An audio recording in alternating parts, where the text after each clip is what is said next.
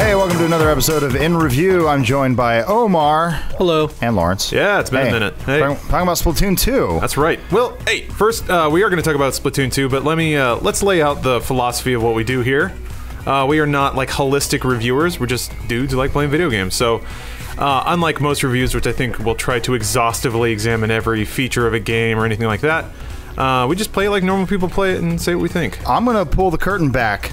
All game reviewers are liars. Some of them are just better at it than others, and that includes us. Are you saying that no one finishes games ever? I mean, they do, and then they brag about it and tell you about how great they are. Anyway, okay, let's talk about this paint game. Let's do it. So, Omar, real quick, I'm actually curious, what's your history with the Splatoon? Now it's a franchise. I played Splatoon 1 a little bit when it came out. Good enough for me. Yeah, I played enough of the multiplayer and single player to know what the game is about. Okay, and Lawrence, you played number 1 to completion? Like most reviewers do. I finished the single player. I didn't keep up with it though, and I think that's important because Splatoon was actually an evolving service. They added a lot of modes and maps as the game went on. So I played Turf War, which is like the main multiplayer mode, but what didn't stick around for all the stuff they added later on. Right. I mean, I had a Wii U and I didn't buy this game, so that's actually a big reason why I was curious to come on here today to talk about it, because I'm coming on as someone who am curious why this game warranted a sequel. What was so special about the first one that made people go, oh yeah, I want to do that again with that sweet squid chick?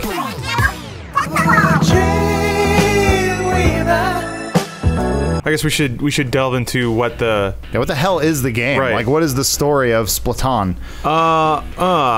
In terms of story, it's more of a setting than a story. You're in a world of cross-hybrid ocean creatures. You play as an inkling, which is a weird squid child creature. Yeah. Creature, because it's not a squid. They turn into ink. Yeah, they turn into squids that can swim in ink, Omar. No, please. but when you go through the grates and stuff, you're like, you are ink. No, you're just a squid that goes through Real quick, Omar, you're in your 30s? I just want to make sure we're all on the same page. There's kind of a fundamentally unique mechanic. So you spray your little ink gun, it inks the ground, and then you hold the left trigger to turn into a squid, and when you are a squid, you swim faster through your own color. And you also refill your ink. So that's how you reload and also how you traverse. I always thought it was really funny that you shoot your ink and then you refill by swimming through the same ink. It's like infinite, perpetual motion. Yeah, we solved the energy crisis with ink.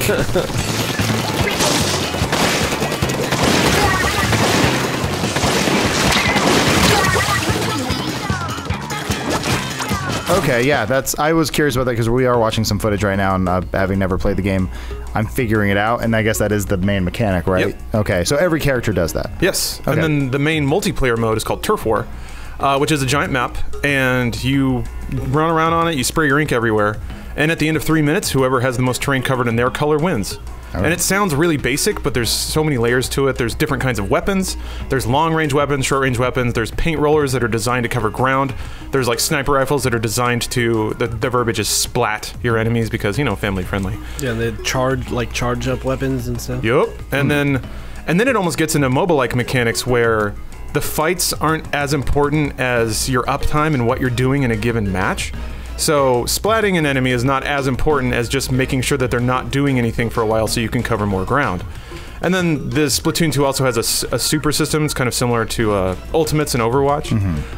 As you cover ground, you gain points, which fills up a meter, and then that lets you do a super move that's baked into your loadout. Your gun, your sub-weapon, which is like a grenade type of item, and then a super. So then it's weird because then matches start to fall into this rhythm where you know, okay, if I follow this way through the map and I cover this amount of ground, I'll know I'll have my super at like the 20-second mark, and then I can use that to win the first engagement with the other team when we clash in the middle of the map. And then once I do that, then I have the next 30 seconds to clear more of the map and then set up these traps where I can ink something and I know that's going to draw their attention, and then I can hide around a corner and grab them when they walk out. It's shockingly deep.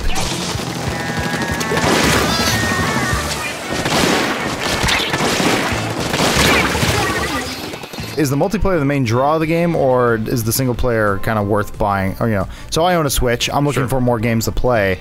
Is this something that I could enjoy if I don't have an online connection, like I'm on a plane or something? Not for long. Yeah, not for long. The first one for sure. Like the single player stuff in the first one that I played, it was just like the little puzzle map stuff. Yeah. It was like Captain Toad's kind of thing where it's like a 3D platformer, and you have to solve a puzzle, and then you get to a little boss fight at the end or something. More or less. For me, it's much more similar to like Mario Galaxy, where there are sections of platforming and like a little micro challenge. You have to navigate these blocks and shoot this enemy, and then you hit a launch pad and go off to the next section.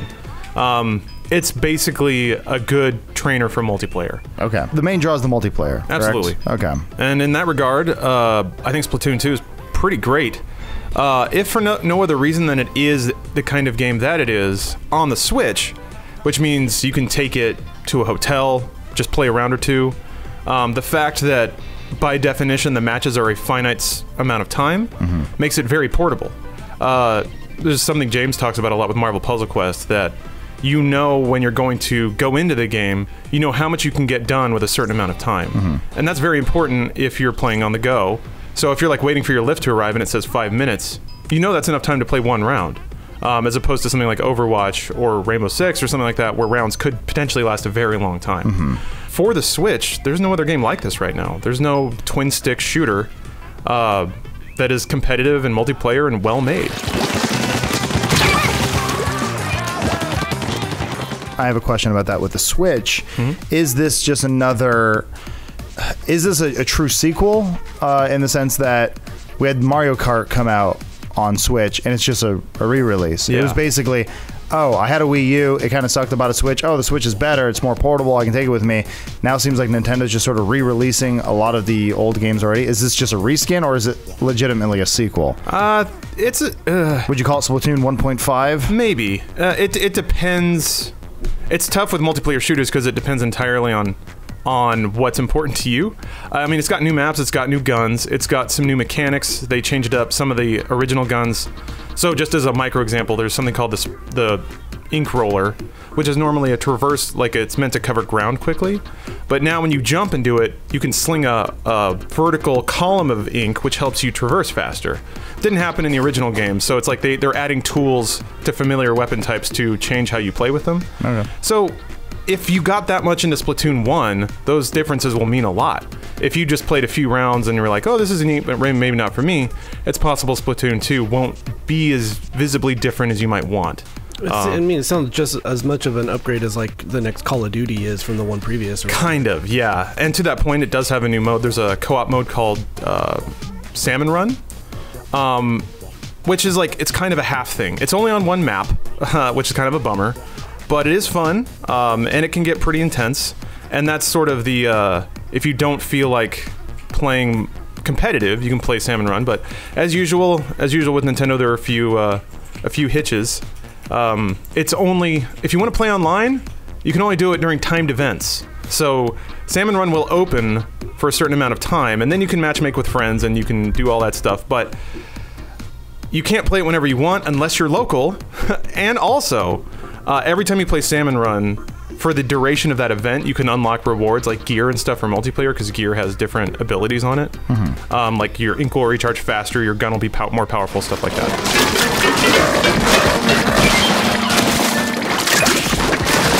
I was going to ask about that. Is there an actual progression system in the game? Yes, Okay. sort of. There's leveling on both single player and multiplayer, right? No, single player doesn't really have leveling. It's got guns you can upgrade, but again, that ends up being mostly unimportant, because once you beat the single player, there's not a whole lot of reason to go back, and that progression doesn't matter to multiplayer. But the multiplayer progression is important, because once you hit level 10, then you can play a different game mode that's not Turf War, and with Salmon Run, the gear you unlock does fundamentally improve your character's performance in multiplayer.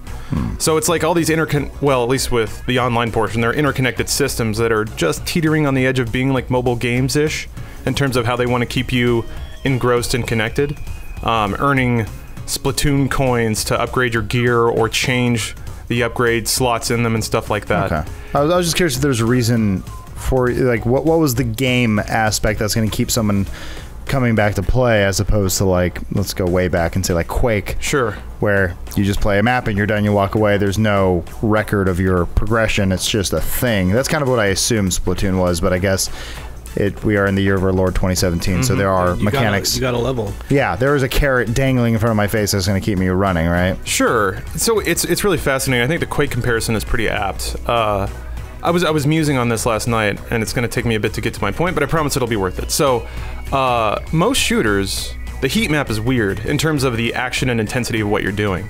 You're running around the map, you're trying to find someone to shoot at, or you're escorting a payload, something like that, pushing a cart. I would say that most of the time, it's pretty low tension, what you're doing in a shooter. Mm-hmm. You're waiting for the moment when your skill can really express itself.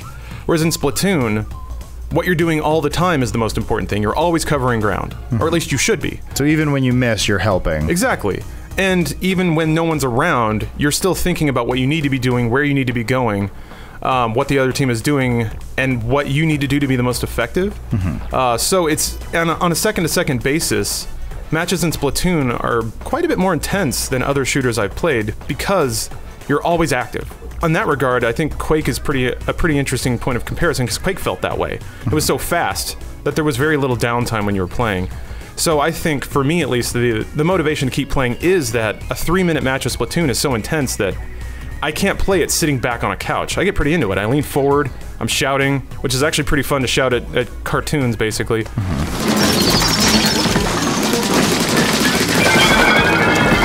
Don't you need an insanely convoluted headset in order just to talk to other people? You do, which is garbage. I'm not gonna lie, that's stupid as hell. But I also don't care to talk to anybody, so it's a non-starter for me. I didn't even try it, to be frank. I'm not going to. I have no reason. It's weird because as dumb as that is, there's no reason to communicate over voice with anyone in Splatoon unless you want to go esports with it. Mm-hmm. And if you want to, then it doesn't. With your buddies and stuff. Yeah, I guess if you just want to shoot the shit, but then you have no reason to use Splatoon's voice service. Mm-hmm. You can use any number of ways to talk with other human beings that already exist. Just for those who don't know, the way in order to use their service involves using your phone, right? Yep. Which already has Discord abilities or a phone ability. Mm-hmm. Does the app also do like matchmaking stuff though? So that's weird. Yes, that's how you matchmake. Sort of. If you just want to connect up with your friends, just join a game that your friend is in. You can do that through the game. It's pretty simple. But if you want to like form a private match with select people, that is done through the app. So you go into the game, you have to like hook up the app to your Nintendo account by downloading onto your phone. Go into the game, say create a room. It'll put a notification on your phone, and then through your phone you send invites to other people. And then they get that notification on their phone, they accept it, and then their game will launch into that room. Yeah, it's really weird. You gotta wonder what someone was thinking would be the benefit of doing this. Cost reduction, I think. It's like how. I mean, they still have to do the work. They're just doing it on a separate platform. It seems very odd that the Xbox 360 came out however many dozens of years ago, and we're nailed still. It, yeah. I mean, like this is something that. Inviting someone to a private game doesn't... Anyway, whatever. There had to have been some kind of benefit they were seeing that we don't see, right? Maybe it's a way to just keep it to adults, so that pervy... I guess Nintendo has a real issue with pervy stalkers on their platform. I don't know if it's so much that... I blame Japan. I was trying to puzzle this out. All I can figure is that for me, not giving a shit about team chat, not giving a shit about communicating or interacting with any human being aside from playing a video game with them, Splatoon 2 is actually a pretty sublime experience. Because you can't talk to me, even if you wanted to. So I'm not saying that it's a positive, because it is kind of stupid. But in terms of how I want to play with the game, which is I want to pick it up, play a few rounds, put it down, and go on with my day. Sure. There's zero complication. You don't want hit a button, get into the game. You don't want a 14-year-old telling you, like...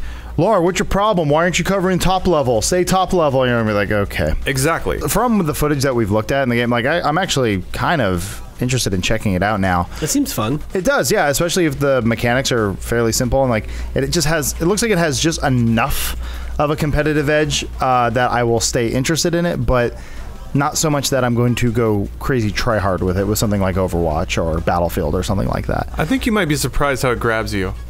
It's got that second-to-second feel. Like, it's colorful, it's nice to look at, and it just feels good to cover the world in your color. It's a weird sensation, but cover the world in your goo. That's what I tell elementary schools when I do speaking engagements.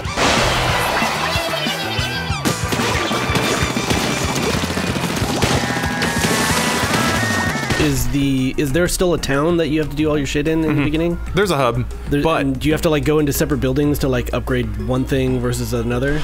You do, but there's a jump list now. Okay, so there's a jump menu. now. It's super fast. You can get anywhere with 2 hits of a button. Is there Miiverse stuff happening in that world? Yes. So when basically you'll see other inklings around Inkopolis. God, I have to say this shit. And yeah, there's totally the same setup where they can go to a little mailbox and draw up little pictures, and it's actually a pretty great and cute way to express community and culture, because those also appear in matches. There will be billboards with people's drawings on it that are like flickering and stuff. As a semi-old dude, this game is super 90s. Like, it's very Nickelodeon slime. It's very hip-hop. Like, the culture is like baggy hats and like button-up polos, backwards jeans. Maybe that stuff's just coming back, and you were ahead of the curve the whole time. No, it is. It's hitting the cultural wraparound. Like even the maps have like skate ramps and vert ramps in them. Noticing that, yeah, very Rocket Power. Yeah, it is essentially a Tony Hawk's Pro Skater shooter, in the way that you like. Basically, when you hold left trigger and turn into squid mode, you're essentially on a skateboard, and you can grind rails, you can climb ramps, you can do like tricks, you can jump around people and shoot them from behind. It's very like acrobatic. Shoot out up into the air and do stuff. Yeah, it's I don't know. It's a very unique kind of game. Not only because it's a very playable and pretty competitive and pretty tight shooter on the Switch, but also for its art design, its music, its style. It's got a lot going for it. Are the maps still? Are they still limiting based on like time? What's available for you to play? Yes, and I'm glad you asked about that. So, not a lot of people knew what to make of that when Splatoon 1 came out. In a given mode, be it Turf War or there's like a tower control mode that unlocks when you hit level 10. Haven't even played that yet because I just hit level 10 last night. Any mode in a given week has only 2 maps, but the next week it rotates out. And I think the total map pool is around 7 or 8. I could be wrong about that. Is that how long the maps would stay in the first one? Yeah, I think it was weekly. I could be wrong, probably wrong, but I think the maps rotate out every week. And that seems bad, but with competitive shooters, a week is about enough time to really learn a map. So in the like review session, they were changing maps every day. I don't know that they're going to do that when the game comes out. There is actually a schedule in the game that tells you how long a current map rotation is going to be where it is and when the next ones are coming. But that's what makes it really weird to evaluate on a mathematical basis how much content is in the game. Because with Splatoon 1, it started off not having a whole lot to it, but immediately they were rolling out new content. And I expect that's what's going to happen with Splatoon 2. It feels kind of like a mobile game on a console. Kind of. Yeah, it seems kind of, no, I'm saying that in actually a positive way. It's like the best of both worlds where there's enough little content that seems to be swapping in and out, and that be the maps, but it's enough that you go, oh, something new. Since we always talk about it, games are pretty much a service now. You need something to keep people coming back, otherwise they get bored. Yeah. So yeah, seems interesting.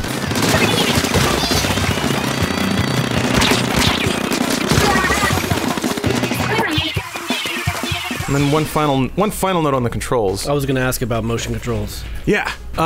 So with the Wii U, it was really funky. Essentially, you had to tilt the entire tablet to aim up and down, and then move left and right with the stick. I kind of got what they were going for, but it didn't feel right for a long time. You can turn it off in this game, and you could turn it off in the other one. You could, but I was going to ask you specifically if you had been playing with that, and like how in Zelda Breath of the Wild, when you're playing, like, you're shooting arrows and stuff, the motion controls actually make it a lot better. Yes. And like normally, it's basically aim down sights, right? Yeah, normally I would be like, I'm never going to touch this stuff. This is the worst idea in the world, and just turn it all off. But that little fine tuning that you could do with like moving the tablet around in 3D space actually helped a lot in that game. I was wondering if this game has a similar feel. I'm glad you brought up Zelda, because that's exactly how it works. It's a very similar feel, and I'm glad that Zelda came out first, because hopefully it sort of introduced people to how that sort of aiming can work. If you're playing with Joy-Cons, the right Joy-Con has the motion control. So essentially that's what you wave around to get fine control. The Pro controller has motion controls too. Yeah. So I ended up using that a lot, and then just tilting it left and right and up and down gives you that fine control. And it feels almost as precise as a mouse, which is wild. I never expected that, and I think that's another ingredient of why I enjoyed my time with Splatoon 2 so much. Whenever I play console shooters, there's always a moment of frustration where I can't turn fast enough to hit somebody, and they kill me, not because they had better aim, but because they were just positioned in a certain way. That doesn't really happen with Splatoon 2 unless it's an active moment of positioning. So if you like swim behind somebody or jump over them and behind them, you can get a jump on them and get a few hits on them. But you can swivel around real fast in this game, and you can aim up and down real fast, which just makes it feel better. And I really appreciated that. And to think that there's a game that controls that well and is also mobile and is also just genuinely fun to play and a fun shooter, it's a pretty cool combination of all factors.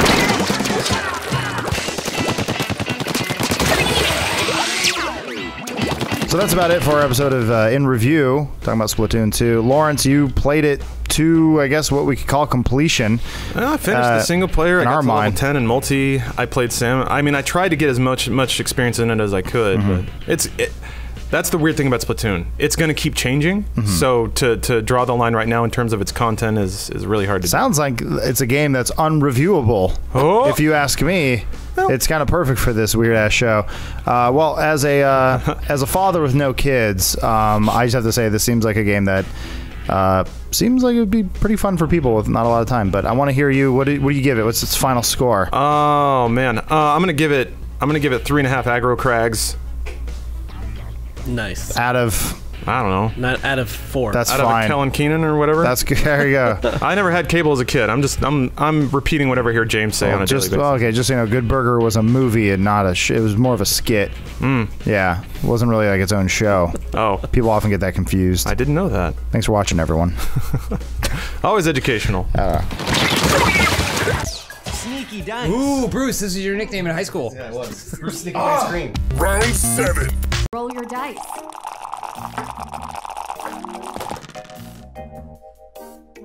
What if it just told you on the screen? Check your opponent's dice roll. What? Maybe it's vibrating to tell you how much they Something have. about your opponent's dice roll. It can be true or a bluff. Call her something. Call her a racial slang. Warm weather we've been having recently. You can re-roll your